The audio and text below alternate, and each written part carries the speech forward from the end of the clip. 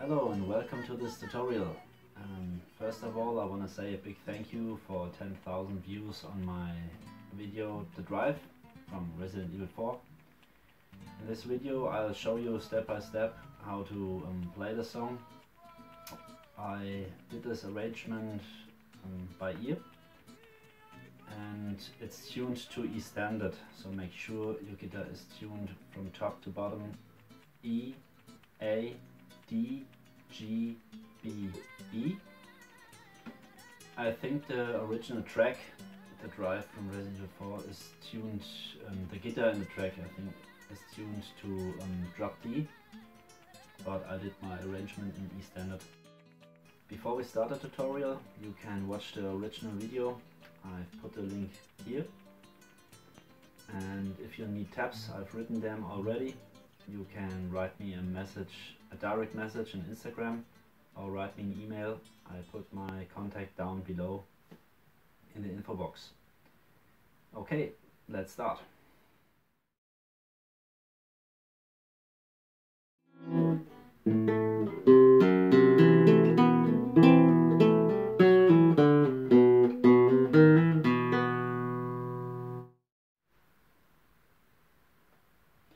Okay, first of all, to your right hand, it's mostly playing the thumb technique, and sometimes you're using your index finger too.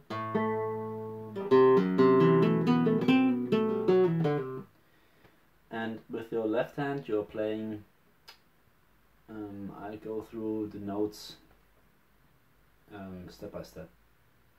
You're playing with your pinky on the 5th fret, then you use your index finger to play the G string, and with the left hand you're doing a barré here on the 2nd fret, and slowly you're playing this.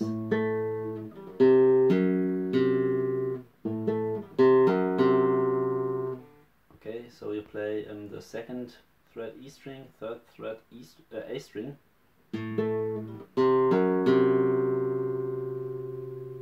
Okay, now to move on, you only put the thumb through your strings until you're reaching the G string. Then you put your ring finger in the 4th fret.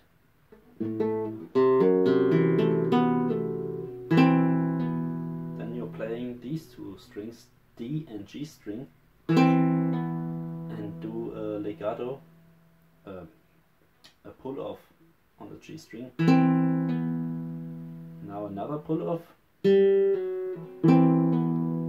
Sorry, this is the first one. I played slowly the part again. No. Okay, so slowly again.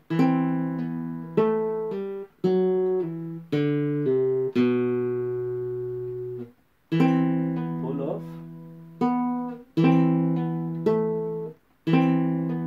Then the G string on the 2nd fret. You're still holding your index finger on the 2nd fret. That's important.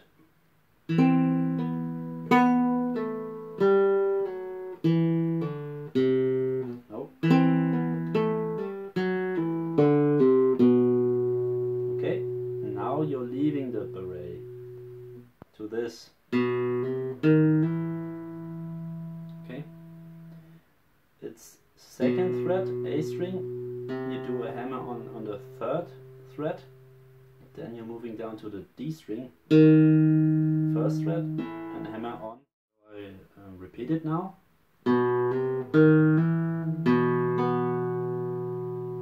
That's the last note for the first part. Okay, so again, hammer on, then a single note, 2nd fret A string, and then the B string.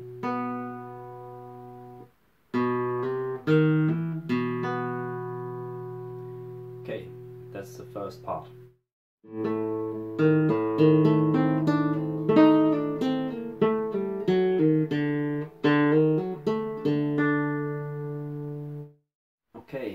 now note for note, the second part from the intro.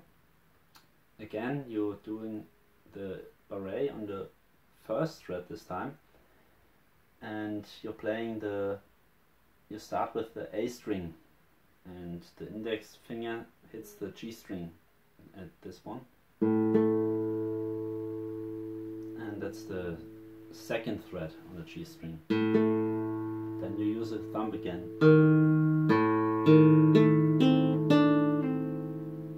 Okay, so again.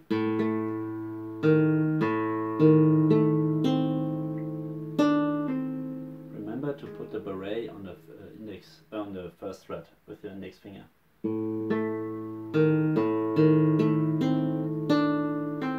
Pull off.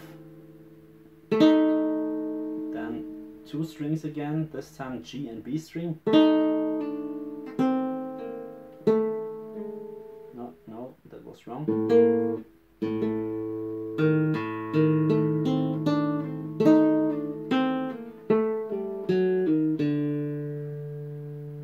Okay, now slowly again.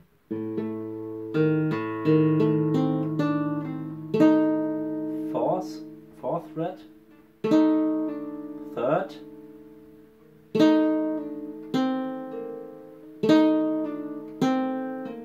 this note, it's only a hammer on with your left hand. The right hand don't play. You're here.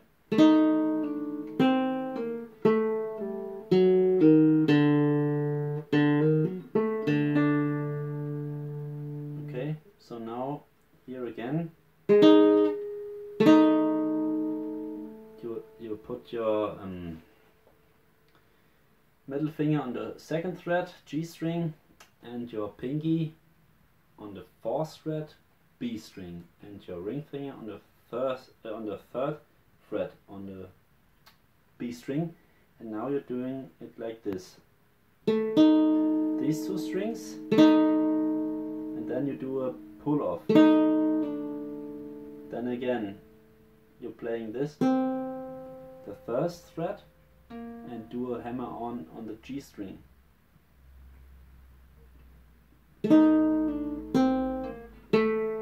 Then G string second fret, pull off, fourth fret on the D string, pull off first fret and D string. Then you do a hammer on, first, fourth,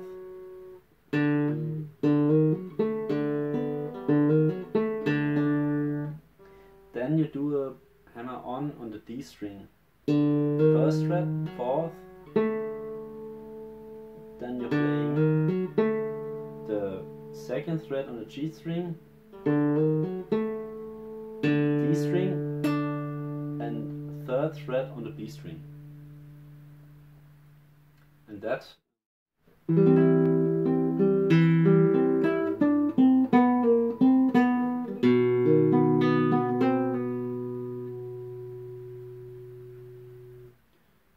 okay, again, note for note.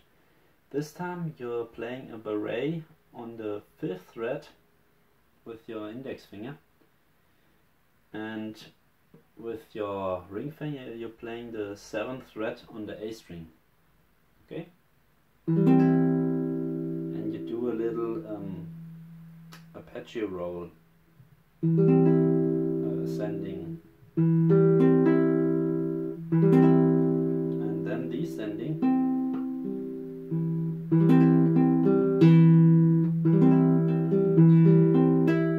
and then apoyando. So that means you're playing with your ring finger, so you hitting the G string after playing the B string.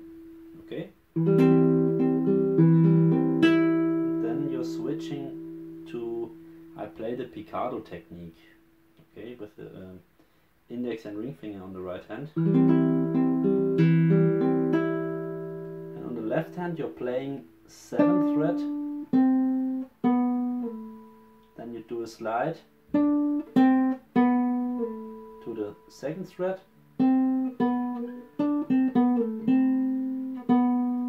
slide with the pinky. So again, 7th, 5th, 4th, 2nd, 5th, 4th, and then you're playing with the thumb again.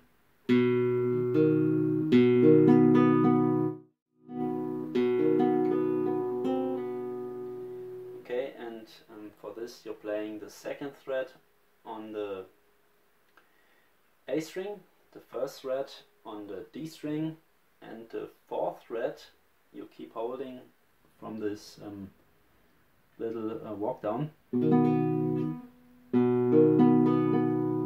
now on the right hand you're playing an arpeggio again, and then the first fret on the B string and a pull off. So again slowly.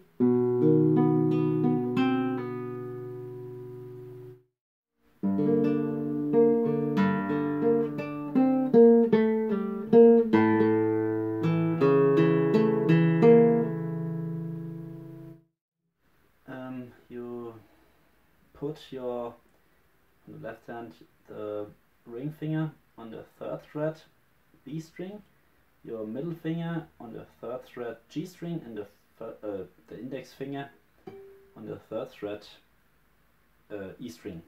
And you're doing a arpeggio roll again with your right hand. Okay, so ascending and then middle, index and thumb again. And now you're changing your left hand. Okay. These are the notes.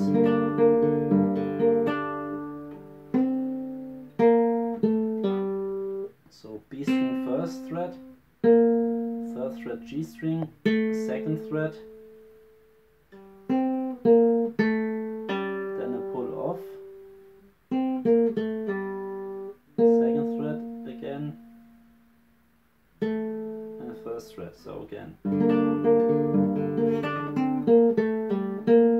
And when you play the second fret on the G string, you play the A string. And do the G string, you hit the G string with the index finger. Again slowly.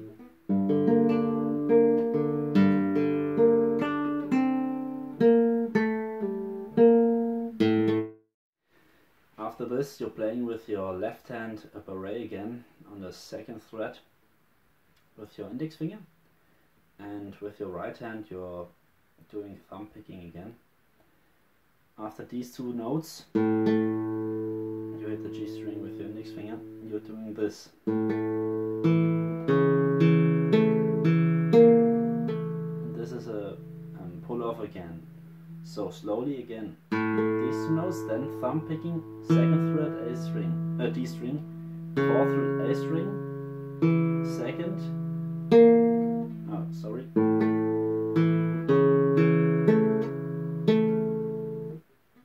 again. So the last note you're playing third fret on the G string and do a pull off with your left hand. Okay, again, sorry.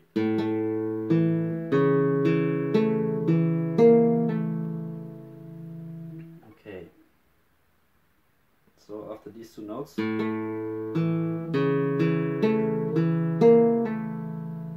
intro's done.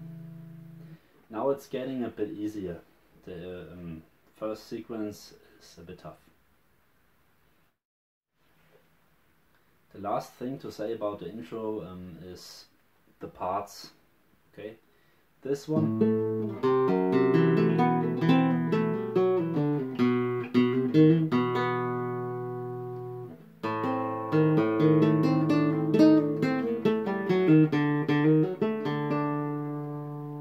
This you will repeat once, and after the second you're playing the third and fourth part of the intro.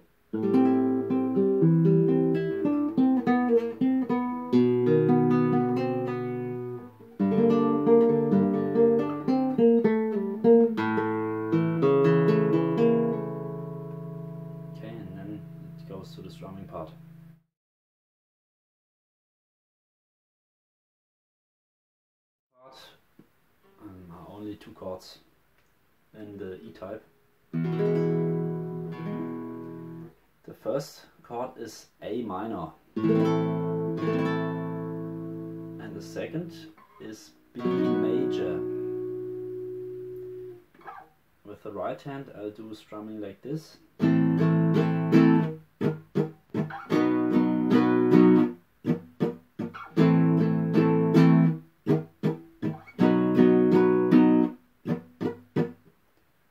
So there are 3 ghost notes in it.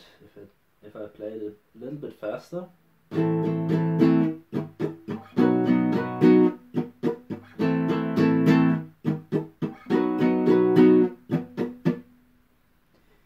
that's everything. I think it repeats. I don't know I didn't count it out, but you can watch the original video and count it for yourself. Then you'll learn it a bit better, as if I only would tell you. And that's it for the strumming part.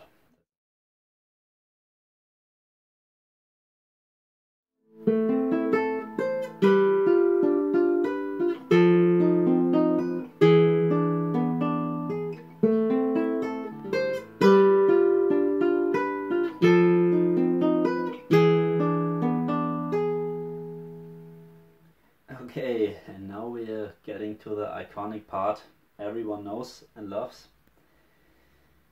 It's built-in chords again, and it's an A minor again, but only this part of the chord. You do not play the E and A string, you only need the chord from the D string. Doing the ascending arpeggio again with your right hand. Then with your pinky on your left hand you play the 8th string, the 8th fret I mean, on the E string. So like this. Then you move your whole hand and your pinky 1 fret, so you are in the 7th. Okay, in this part you'll need again the A minor chord, and after this change,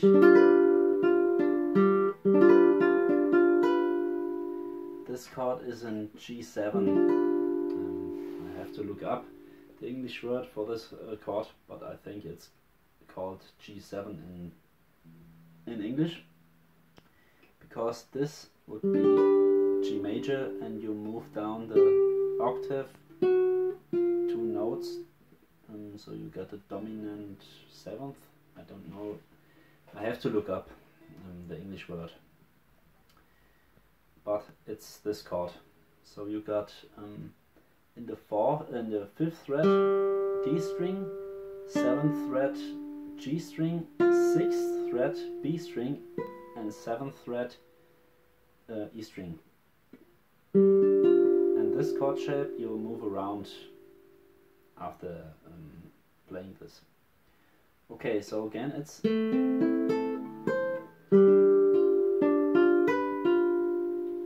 with the right hand you're playing arpeggio again.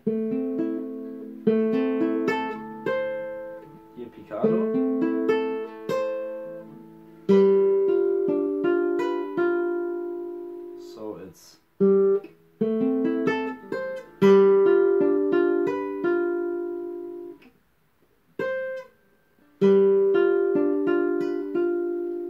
It's up. Okay, again slowly. Then you move the whole left hand 2 threads.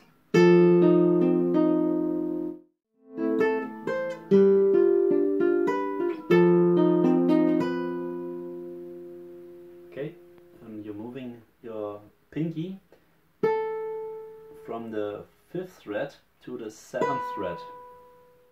Again slowly.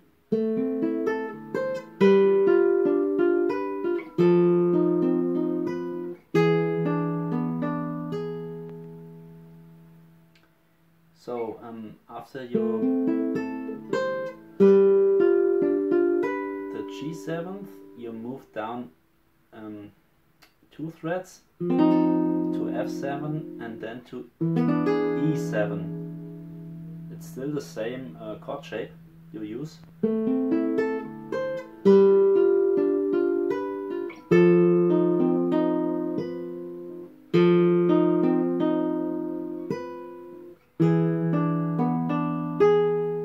And that's it. That's the iconic part of the song. And you'll play it over and over again. You can you can count it out in the original video. So one time slowly again.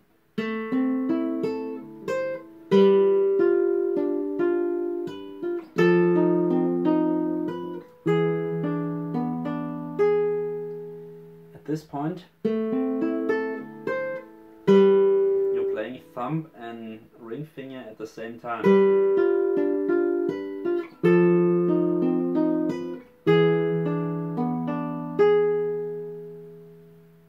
That's it.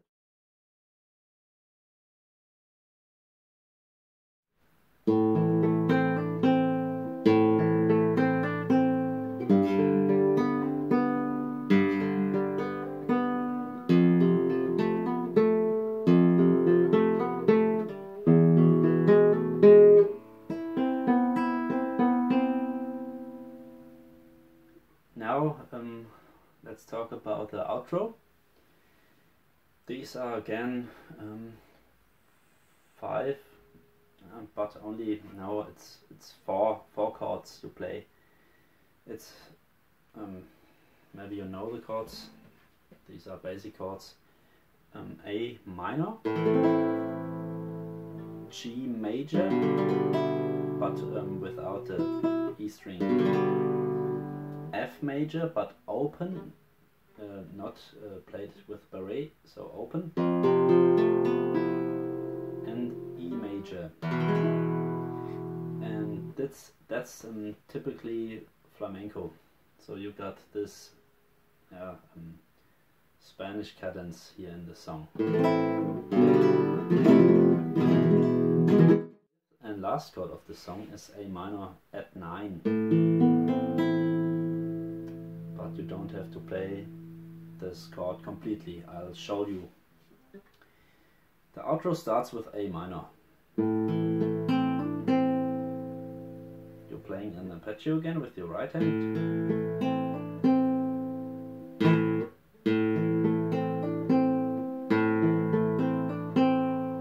With your left hand you're playing an hammer on pull off kind of thing.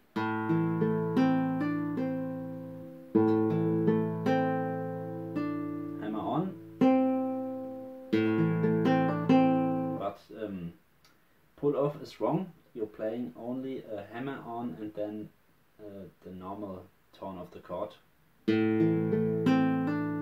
That's hammer on, and this tone you're only playing, you do not pull off.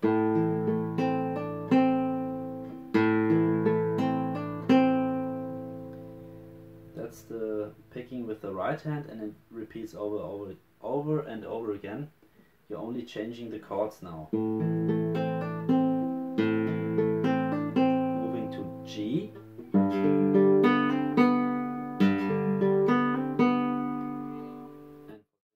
on the first. And for this, you're doing the hammer on thing on the first string, on the first fret on the B string. Then you're moving down to F major. Then your right hand moves up 1 string. So you're playing the E string with your thumb now.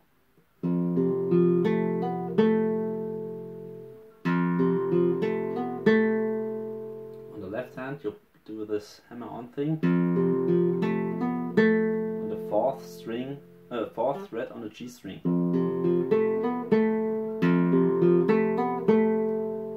And the last chord is E major.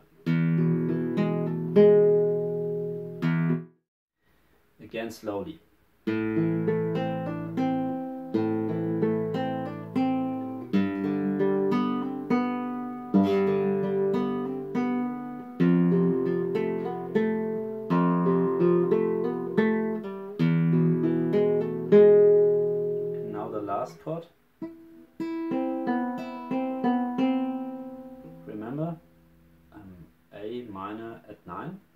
without the fifth, without the E. You leave away the E and you only have these two notes. So the first fret B string and the fourth fret G string, and you're playing descending. And the last note is the first fret B string. Okay? The